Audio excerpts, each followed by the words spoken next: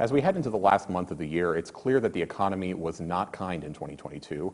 With month after month of inflation, Americans have generally low confidence in the economy. But will that turn around now that elections are over with? Wheeling financial expert Sean Rohrig says yes and no. Now that the results of the midterms are known, it's one less bit of uncertainty that investors can take off the table.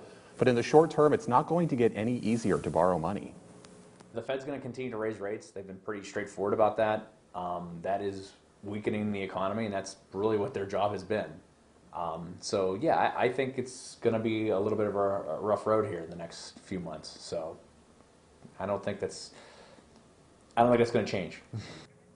One bit of positive news to hold on to is that the monthly inflation report was a little lighter for October.